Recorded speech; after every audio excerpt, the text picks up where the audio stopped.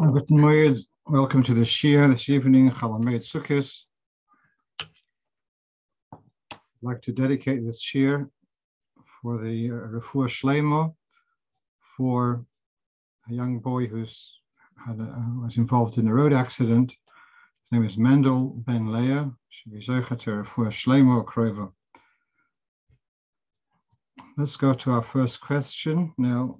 I know it's very past Yom Kipur, but because several people asked me this question, therefore I felt a good idea to address it.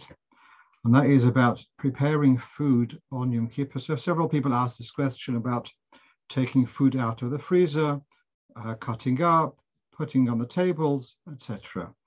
Then one variation of this is whether you can use the services of a goy. So let's go.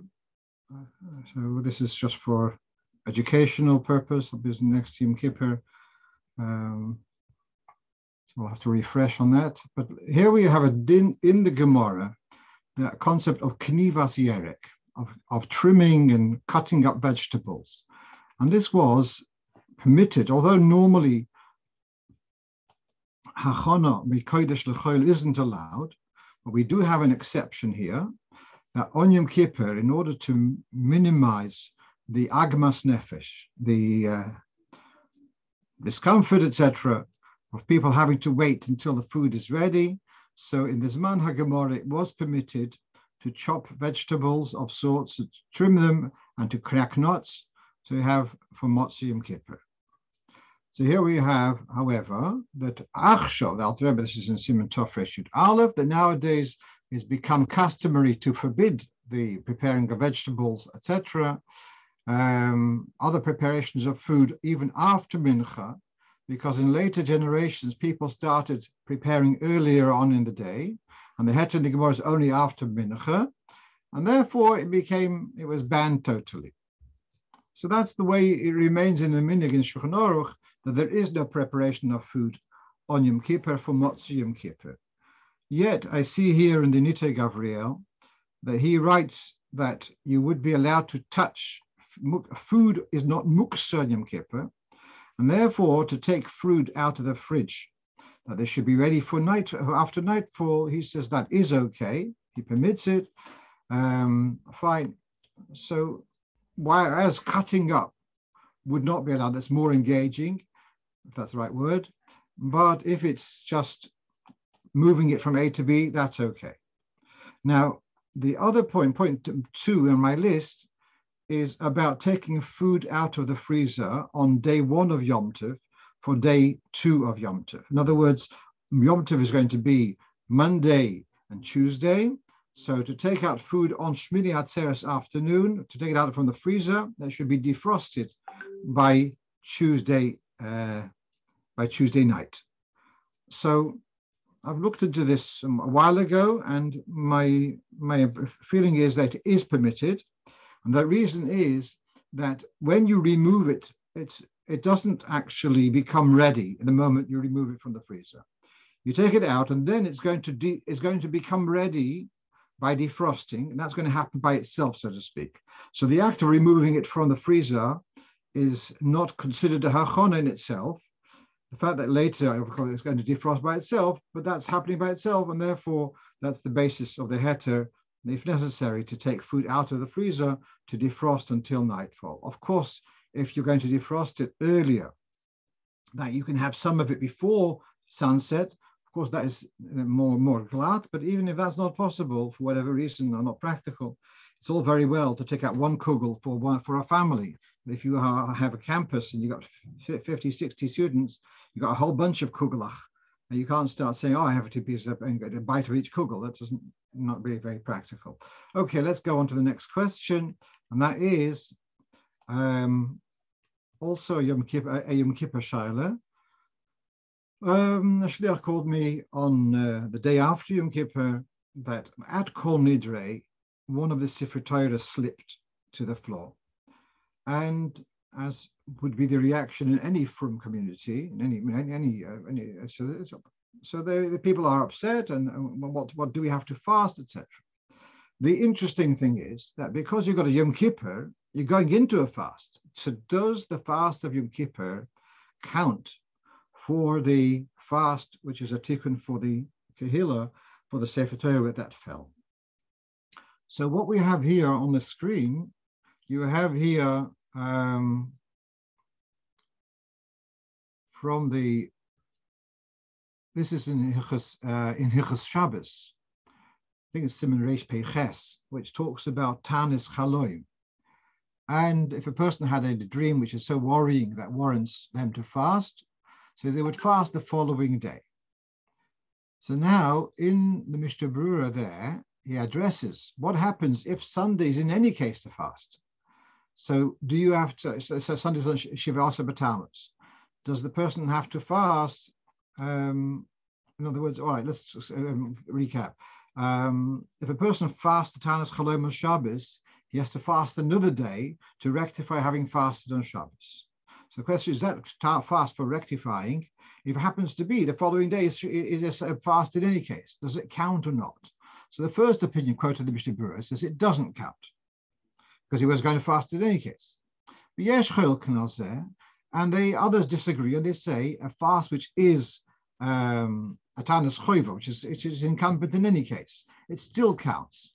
And should have in mind that that fast is also going to be an atonement for having fasted on Shabbos. And Mishnah Berurah sums up, so you can rely, if necessary, you can rely on the Tanis Tzibur to double up, so to speak, for the Chiva fasting because of there's a Tanis Chaleh. Before I saw this in the Mishnah Berurah, I saw in another Sefer called the Sefer Meir Oiz, looking around. And here's to get a little bit more interesting because it's not just a fast. Yom Kippur is a day of atonement. It's a Tzuma Shel Yom Kippur. So there are those who take the view that it's Tzuma Shel Yom Kippur, that because it's Yom Kippur, that in itself is enough that you shouldn't have to fast. So here we have two views on that. Okay. But there is certainly a lenient view here. And then, as I was browsing, looking for something else, I saw that Nita Gavriel on Yom Kippur, on the volume on Yom Kippur, also addresses this. He has an interview here, some bit more detail. And he says, if a Sifrei Torah fell on Yom Kippur, so the person who actually dropped it, that he should be fasting after Yom Kippur. The rest of the people who were present are exempt. They don't have to fast. So he's relying on the lenient opinions. Some say they should fast, etc. So here we have, I think, a bit of a balance that the one who actually dropped the Sifrei Torah, who is complicit, so to speak, in the dropping of the Sifrei Torah, should fast after Yom Kippur and choose a day. But the rest of the people, we've got ample basis to say that they don't have to fast because they're fasting Yom Kippur in any case. Okay, let's go on to Sukkos. And here, the question I was asked about was, if a goy puts up the Schach, is the Sukkah valid? Now, on the screen, you've got Siman Tov Reish Lamed Vov, which talks about a Sukkah, which is a Sukkah Yeshana. It's more than 30. It was built a long while ago. And there's a whole business of lechadesh, to kind of do something, to add a bit of schach or something to kind of rejuvenate it, lekovid the Yom Tov. The previous siman, Tov Reish Lamed Hey, talks about Sukkah's ganvach rakvash. Ganvach stands for goyim noshim, burgin, I think, and then kusim. So there it says Sukkah's ganvach is kosher. If a goy builds a sukkah, it's kosher.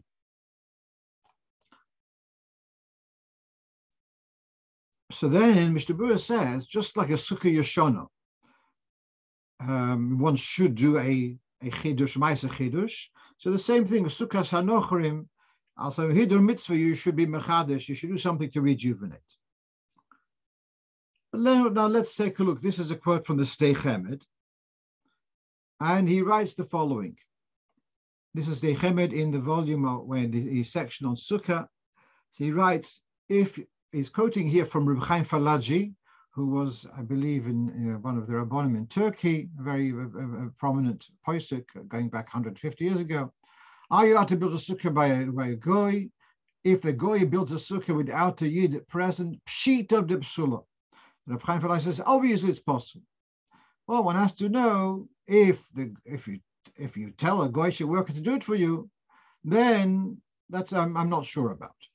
On this, the Stei Chemed, who lived not long after him, he writes, I don't understand what he's saying. Look at Tofresh Lamed, that Sukkah Sa'akum Kshera. Even if a goy builds a sukkah, he builds it as a shelter, so it's kosher. You don't need to have a yid there present. So what's this business? If a goy makes a sukkah, it's possible. And I saw also in the Dirshu Mishnah Berurah, quoting from Rav Eliashiv, saying that a sukkah schach placed by a goy is possible. And again, the question, why?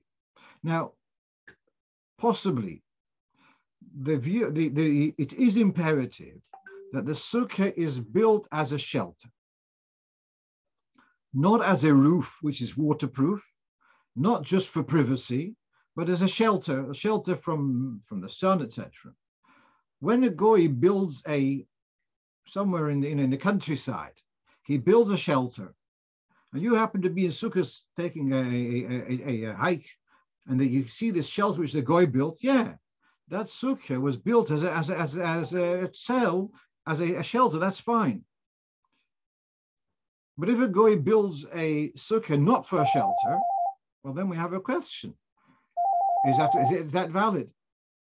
That's I think where these poskim are coming. A goy puts up a sukkah and he doesn't know that it's for a shelter. He just, the Jewish employer needs this thing, and he doesn't know what it's for. He doesn't understand. So then they're saying, well, it's possible. Now, having said that, I have a problem with that chumrah, because I would say that if you go around the shul and ask people, why do you build a sukkah? They'll probably say, because that's a Jewish thing to do. They won't say it's for a shelter from the element, it's a shelter not from rain and shelter not from, they'll tell you to do a sukkah because it's a mitzvah to build a sukkah. They don't think that the sukkah is for a shelter. So why should it be, if a goy builds a sukkah, l'shem sukkah, he's doing it because the yid wants a sukkah. At any rate, so the pashtus, it seems to be that if a goy is employed by you to put up schach, the schach is kosher, not worse than if he had built a shelter on his own. And then there's a mile to make a kiddush, to do some kind of adjustment. And that's not a major change. There's a little bit of, he talks there about a tefach al tefach of schach, something, a little bit of a addition, adding a bit of schach to the goy's sukkah, to the goy's schach, and that's adequate.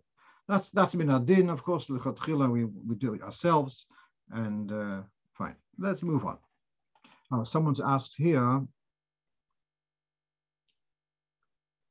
Someone's asking if someone didn't fast on Tanis Esther, for example, a chosen, should he make up the fast which he's missed? Can he use a Tanis choivo to make up? So he's getting married on Tanis Esther, I presume you're talking about, and he didn't fast. The Moshe chosen gets married on Rosh Chodesh. He doesn't fast. So there the minhag is to fast a day in advance. So you're asking what would be if the day in advance would be a time. Let's say he's getting married on Yud Aleph, Yud Beis Tevis. No, but then he's if it's a Rosh Chodesh, you have to get the facts right. How could there be this shiur? Yeah, when would there be a Tanis Choivo? Marriage on the 11th. Yes, but why didn't you fast? Why isn't there fast on the day of the Chasana? Okay, let's leave it for another time, because I didn't prepare for that and I might get it wrong. So I guess. Okay. So on Erev Yomtov, one of my contacts asks me, "What's the minhag when you make Kiddush and you say Halocho Succah? Does the family also say, are they Yoitze with your Leisha Sukkah at Kiddush, or do they make their own Leisha Sukkah? So this has been circulated on various madrichim, etc., English, Hebrew, and this is from there's a sefer called Halocho Minhagei Chabad. I'm just going to show it to you on the screen. Halocho Minhagei Chabad. This is basically taken from the his kashrus journal, which comes out every week. It has a section called Luach HaShavua, was compiled primarily by Rabbi Yossi Ginsburg from Omer, and he writes this. This is from that sefer. So whereas the one who makes Kiddush says Leisha Sukkah right after Kiddush, but the rest of those who are present will make their own brocho Leisha Sukkah after Hamotzi. I never saw that at home. I've never noticed that, though. There should be a point that everyone should make their own Leisha Sukkah, the Yoitze with the Kiddush, the Yoitze also from with the Leisha Sukkah. Let's discuss this a little bit.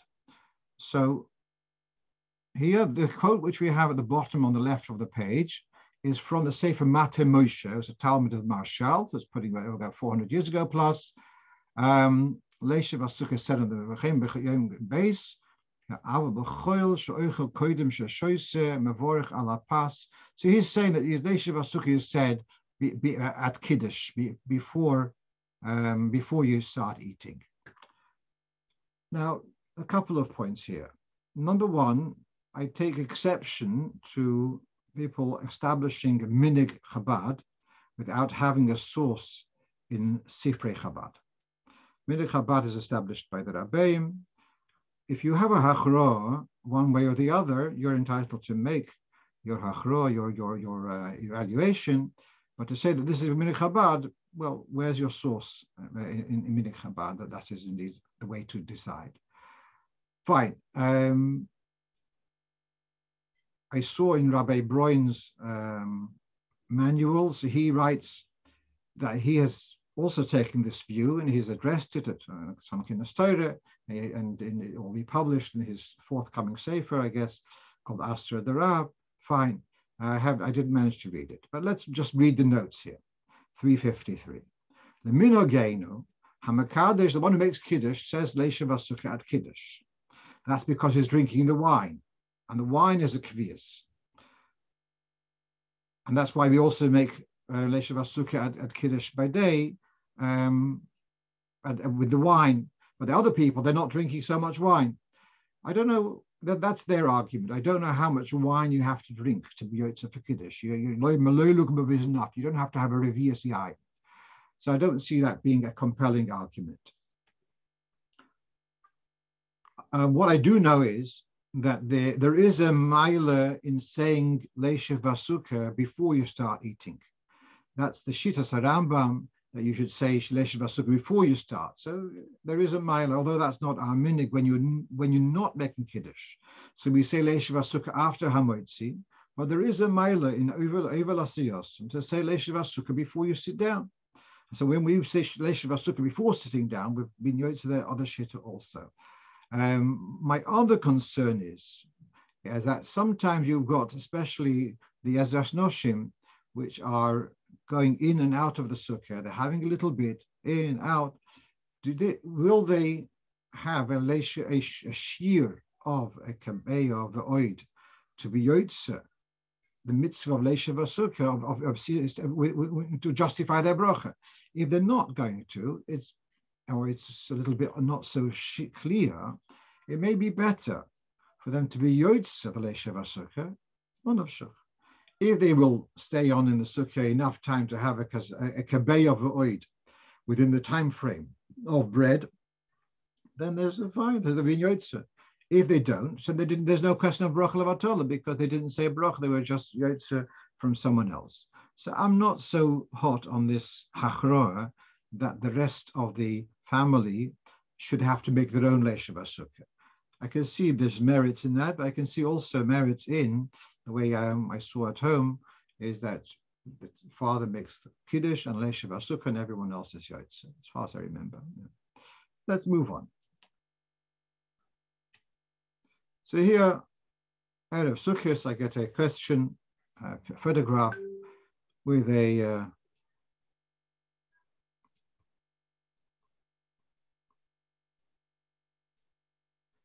so the Sukkah, the Esrog has a stalk. And the stalk is where it's connected to the tree. The Esrog tree is more like a bush than a tree, but fine. And the stalk fell off. So is the Esrog kosher? So here we look at, this is from Tov Reish Mem Ches, about Esrog, where it says if the uketz, if the stalk fell off, then if it leaves now a recess, whatever, into the Esrog, Mishum Gumo bi Esrog, so the Esrog is called Esrog Choser. So then that would make the Esrog possible. The Yesh Machshirim, some say no, the uketz is not the Esrog proper, it's extra to the Esrog.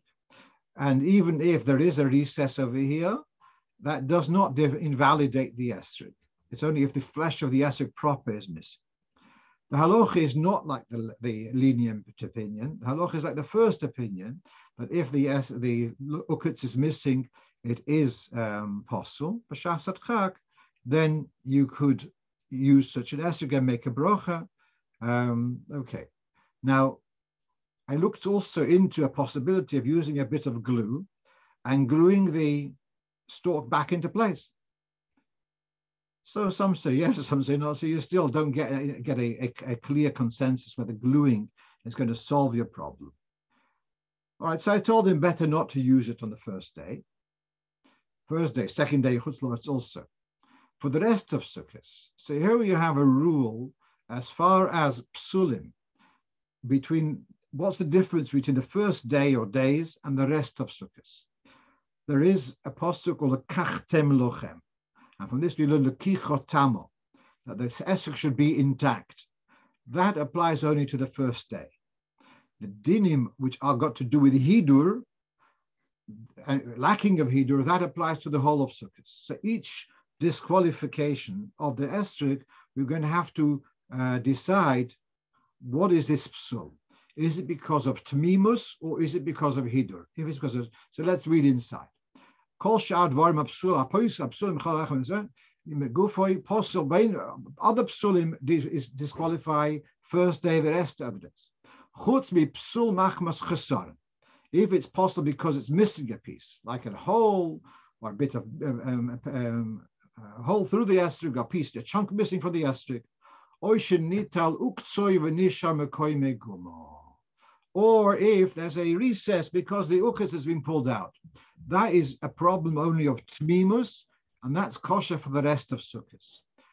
The pitum, by contrast, the missing pitum is not only a problem of missing something, but also it's lacking hidur.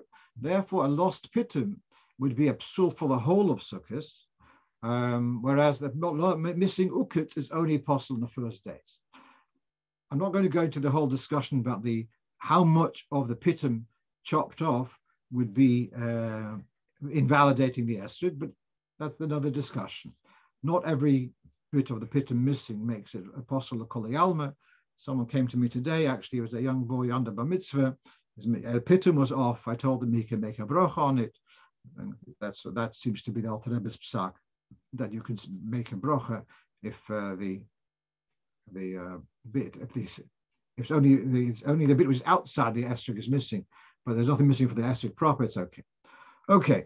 In anticipation of this shiur, I had some questions from some shluchim who do not have a minyan, don't anticipate a minyan, or didn't have a minyan, and two or three questions. One is about kriyas haTorah. So when there's no minyan, so here we have a halocha. This is from the Sefer Tanya Rabsi, which is also quoted in the Magen Avraham, I believe, in the beginning of Siman Kuf Mem Gimel, that if you don't have a minyan, then it's a minhag to read from a chumash without brachas. neither before or after. That's when there's no chumash, no Sifrei Torah. If you want, I believe, if you want to take out a Sifrei Torah to do the same, I don't see a problem with that. So some shluchim don't have a minyan and do have a Sifrei Torah. Some don't have either. But you can do, and it's recommended that the concept of Kriyas HaTorah shouldn't be forgotten, that at the slot in davening where you would have done Kriyas HaTorah, so you take a chumash and you read the relevant parsha. Here we have in the Kaf HaChaim, he's quoting from I think from Shara Sagdoila, Minig of Izmir, which is in Turkey, when they would have to run away to the villages because of a plague in town, and for some reason they weren't able to take up Sifrei Torah, but they had a minyan out there, it looks like. They would read, the Chazan would read a parsha from the Chumash and also do the Haftorah. So yes, so when there's no minyan, still recommended to go through the parsha and also the Haftorah. Some shluchim have told me that actually they find it very rewarding because of Kriyas HaTorah, you can't really explain. But if they've got a few Mekuravim have come, not enough for a minyan, so they'll go through the parsha and discuss it, and it can be very meaningful. But I want to address this union of Haftorah. We have a minig Chabad that when it comes to Mavis Seder, so we do the Haftorah when sometimes there's the Haftorah of that week is pushed over. Let's say when you got two Sedras combined. So one Haftorah is recited, usually the latter one, and the other one is pushed aside. But in Mavis Seder, you'll do both. Similarly, if let's say it's Arba Parshas or whatever it may, Shabbos or Chodesh, so in Mavis Seder we'll do also the Haftorah which is not being read. Now, looking at Rebbe Shulchan Aruch and Simaresh Pehei, you see here that really you don't have to do Mavis Seder, you don't have to do the Haftorah part of Mavis Seder. But the minig is to do so, just in case you're called up to the Torah. So then, if it's only because you might get called up, so then why do you have to read the Haftorah which you're not going to get called up to? The way I understand this is that the idea of Mavis Seder, if you wouldn't have Kriyas HaTorah, there'd be parts of the Torah which would be unfamiliar. So you have Kriyas HaTorah, you familiarize yourself, you build up your knowledge. Mavis Seder, so you memorize it, you go through it, so it helps you register. Similarly, there's a repertoire of Novi, which is important for us to know. So even if, for technical reasons, that Haftorah wasn't read this year, but it's still part of the repertoire which we should be familiar with, and therefore we should read it. And that's my understanding of why it's Minig Chabad to read the Haftorah in Mavis Seder, to read the Haftorah, even though that's not going to be read that Shabbos is sure. So coming back to the Shliach who's in a place where he doesn't have a minyan, etc., but still, just like there's an inyan of reading the Torah, well, similarly, the Haftorah is also something important. I'm not going to say it's the same, but it is something important. Okay, right. So let's go on now to our next question. They asked about Hashyness without a shul. How do you do Hashyness at home? So again, we have here from Kaf HaChaim, Hashyness comes up in Siman Tofresh Samach and in Tofresh Samach Daled. The second one is about Hoshana Rabbah. Neither of them are in the Alter Rebbe's Shulchan Aruch, unfortunately. What we have here in front of us is from the Kaf HaChaim, I think it's Tofresh Samach, and he says the following. Those people who are not going to shul because of oinus, he says, if you just put a chair and go around a chair, that's a nonsense, he says. But if someone is not able to go around the bima in shul, if he puts a chair and he puts a sefer Tanakh on the chair, so then that's one way of observing the hakafa, the mitzvah of hakafa. Then he says that's from an earlier source. Then he says if you have a table which resembles, no, it's more than a chair, it's more like the bima in shul, and you go around the table where in the house, that's the way of observing the minig of hakafas. So really, I mean, it's actually very beautiful now, and I'm thinking about it, that The shulchan is doimel mizbeach. I'm not going to the whole Gemara based upon the pasuk in Cheskel. The shulchan is doimel mizbeach. The reason why we go around the bima in shul is in commemorating of the minhag in the Beis Hamikdash, where they would go around the mizbeach. And just like the mizbeach is in the center of the yard in front of the heichal, so too we have the bima. It is the center of the shul, so we go around the bima, which is the equivalent, or so the substitute, so to speak. All right, so a table, shulchan doimel mizbeach, it has the same thing. Yeah. So if you're not able to go to shul, you go around the table, and you have, especially if you have a sefer on the table, that's your a good substitute for the minhag of hakafas. Okay. Now we go on to the minha. So also people are asking about doing yizker without a minyan. You know what? In some younger shuls, there is never a minyan for yizker, because most of the people go out, and for yizker there's less than a minyan. Can you take out a sefer? You don't have a minyan. Can you take out a sefer Torah for yizker? I don't. If that's going to make people baruch, I don't have a problem with that. Right now, minhag Chabad is not to say was it today? Was it yesterday? Of not to say Hoshanos on Shabbos. Instead, on Sunday, before saying the Hoshana of that day, you say the Hoshana of yesterday, but we don't go around the bima for the recital of yesterday. We just go around the bima for the recital of today.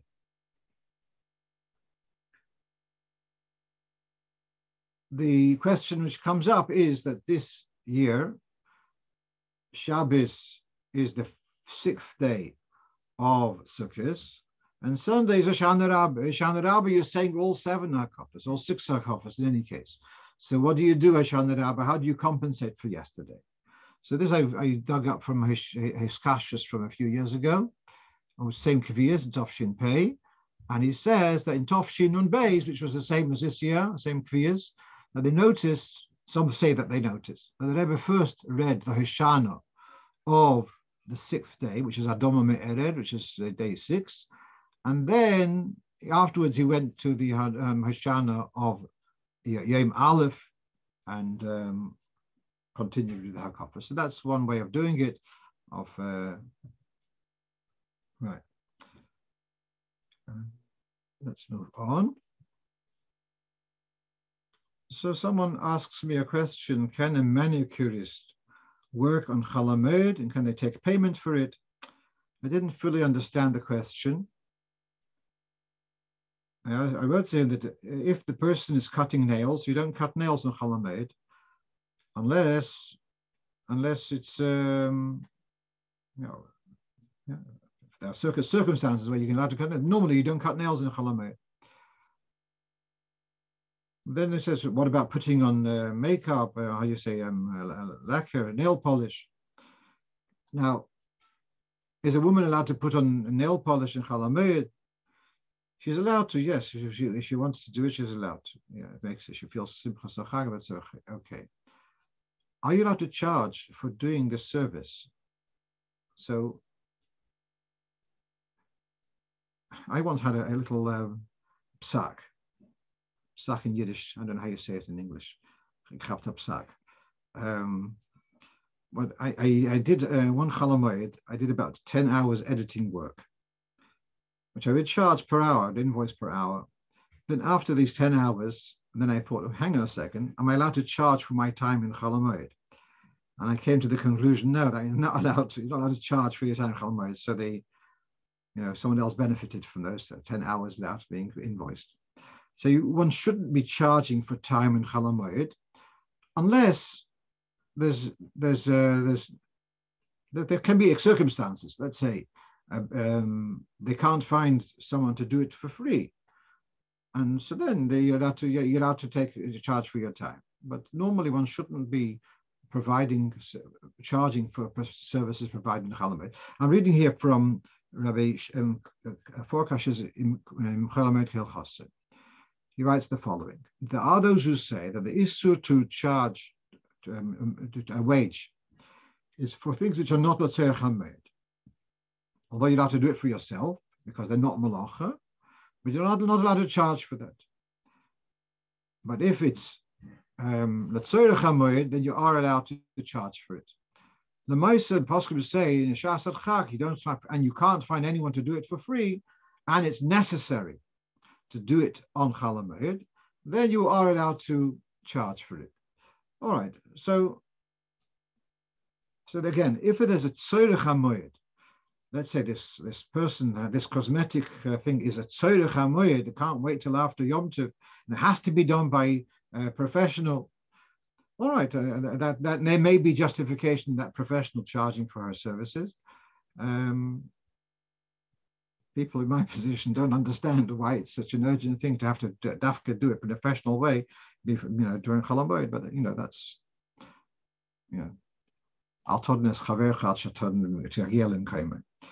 Okay, let's go on. So here's a question. A Jew has been out of work, and now it's come his way an opportunity to work as a manager in a non-kosher, in sales of non-kosher food. So is he allowed to do so? So we have a siman in Kuf Yud Zayin Yeredeya, not to trade with Dvorim Ha'asurim. If it's also min HaTorah. If it's food which is forbidden min HaTorah to eat, you're not allowed to make a trade out of that. If it comes incidental, let's say you're catching fish and you also catch some lobsters, you're allowed to sell them. But to trade in lobsters, you're not allowed to. Yeah? So now, is there a reason for this? Of course, there's a reason. Yeah, is the reason because that a yid should not be making parnosa from tray for food, or is it that when you're engaging with the tray for food, you might by mistake be tempted to eat it? So these are two questions, two possibilities. So, Marshall, is it allowed for a Jewish boy or girl to work in a kosher deli?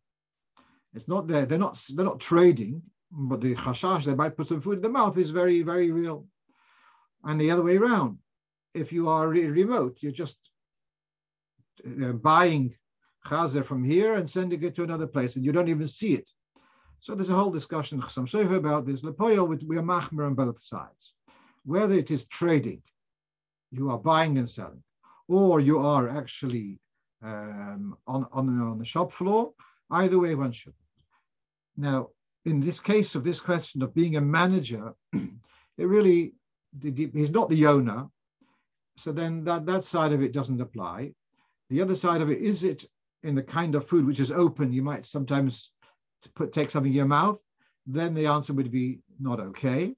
But if it's packaged food which is being sold in packets, brought in, basically trade, but not on a retail level, then that would be okay. There's a tshuva Nigras Moshe about this. He takes that view that it's neither schore and nor is it the chashash might eat from it. That would be okay. The last question on the list, I have another one which I want to share with you, and that is: should a woman be removing her rings before washing nekel vasa in the morning?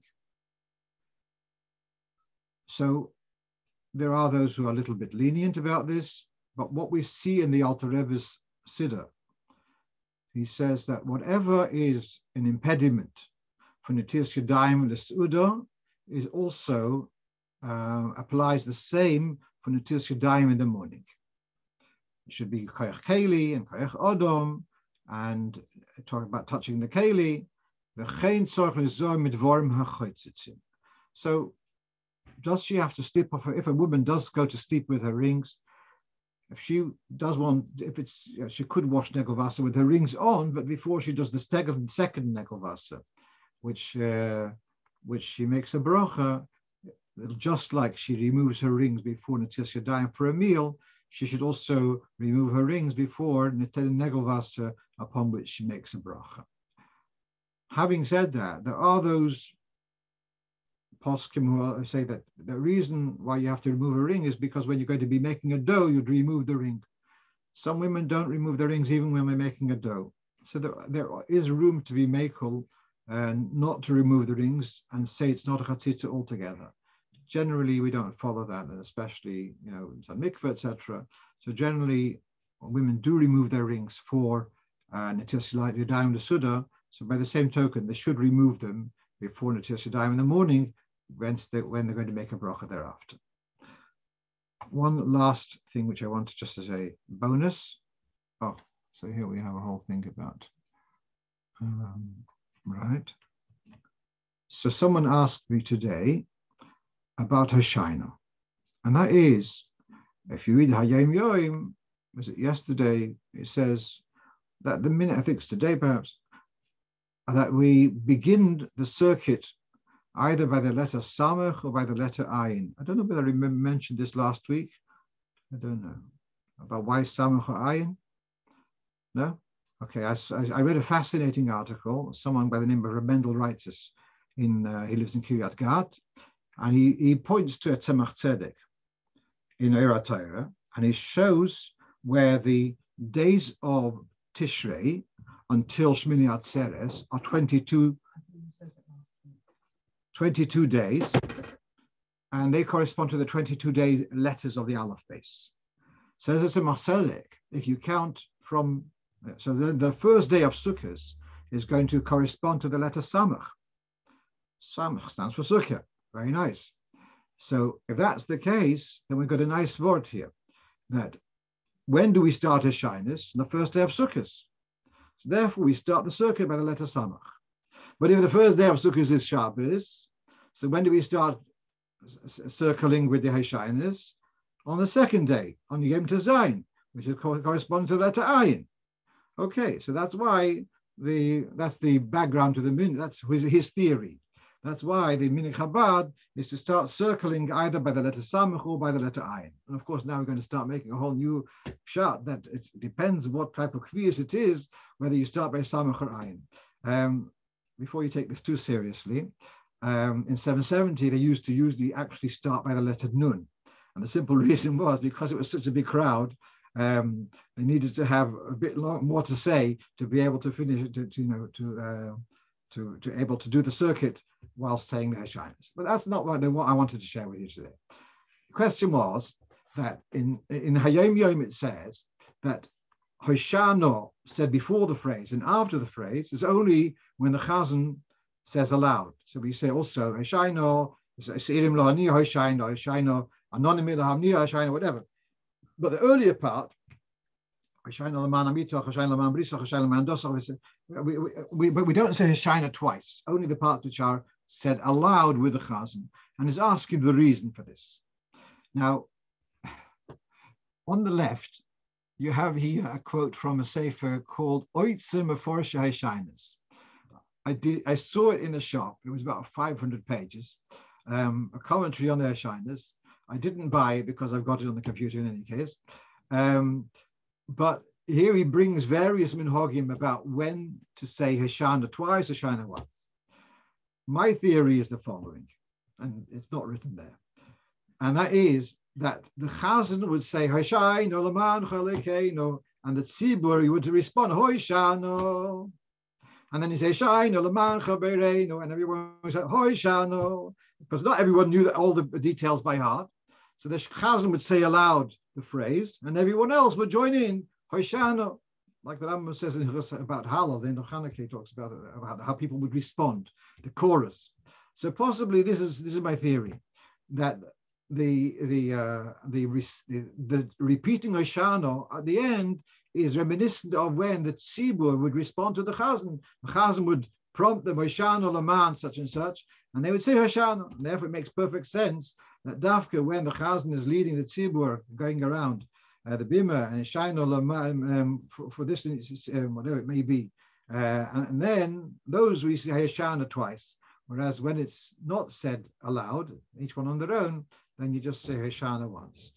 The Abrishas will help them that we should have we should be the Hoshana, the full Yeshua, and Mashiach Tzedkenu, we should celebrate the end of Chag Sukkos, with Mashiach Tzidkenu in Yerushalayim, here HaKodesh, here in Mamish. A good Tavach, Kol Tov.